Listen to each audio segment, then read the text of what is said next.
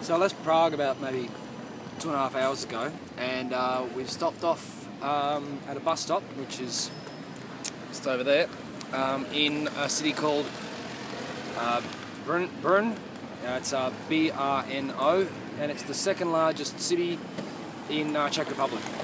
I'm on my way to Vienna, like the ice cream cake, I'm assuming.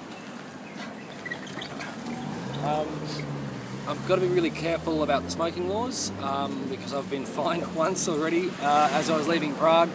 I got fined 100 crown, which is the cheapest they could fine me. The most expensive maximum was 2,000 crown.